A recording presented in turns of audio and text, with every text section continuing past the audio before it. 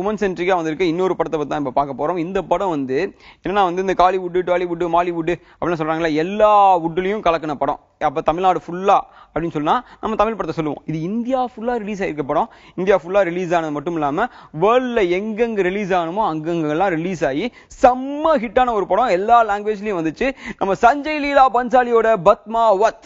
இந்த படத்துல யாரெல்லாம் நடிச்சிருக்காங்கன்னு பாத்தீங்கன்னா, நம்ம தீபிகா படுகோன், ரன்வீர் சிங், ஷாஹித் கபூர் இவங்க நடிச்சிருக்காங்க. தீபிகா படுகோனை ஏற்கனவே ராணியா பார்த்திருக்கோம், ரன்வீர் சிங்கையும் ராஜாவா பார்த்திருக்கிறோம்.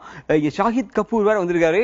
நிறைய வித்தியாசமா, அதுவும் 3Dல படம், சூப்பர் படம். That's what our Padmaavat Sanjay Leela Bhansali film.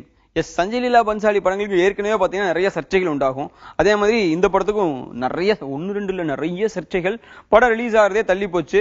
இந்த படத்துல வந்து ராஜ்புட்ஸை வந்து தப்பா ப்ரொஜெக்ட் பண்ணிட்டாங்க. ஏன் இதுக்கு தீபிகா படுகோன் நடிக்கணும், இந்த படம் மட்டும் ரிலீஸ் ஆகட்டும், தீபிகோன் தலையை எடுத்துட்டு வாங்க, தீபிகா படுகோன் தலையை எடுத்துட்டு வரவங்களுக்கு இவ்வளவு கேஷ் பிரைஸ் அப்படின்னு சொல்லிட்டு பயங்கர சர்ச்சைகள். ஆனா படம் பார்த்ததுக்கு அப்புறம் எதுக்குப்பா இவ்வளவு சர்ச்சை எல்லாம் பண்ணீங்க, இந்த படத்தை நல்லதான்பா சொல்லியிருக்காங்க. ராஜ்புட்ஸ் இன்னும் வந்து பெண்களை தெய்வம் மதிக்கிறாங்கப்பா, அப்படிதான்ப்பா தீபிகா படுகோனையும் மதிக்கிறாங்க. தீபிகா படுகோன் ஜஸ்டிஃபை தான் பண்ணிருக்காங்க, இதுல என்னப்பா தப்பா சொல்லிட்டாங்க, ஏன்பா இப்படி பண்ணீங்க அப்படின்னு கேட்டுட்டு இருக்கோம். இதை விட பெரிய விஷயம் என்னன்னா, இந்த படம் வந்து ரிலீஸே ஆகக்கூடாது, அதுவும் தமிழ்நாடு ரிலீஸ் பண்ணிடுறீங்களா அப்படின்னு சொல்லிட்டு பத்மாவத்துக்கு இங்கேயும் சரியான பிரச்சனைலாம் நடந்துச்சு.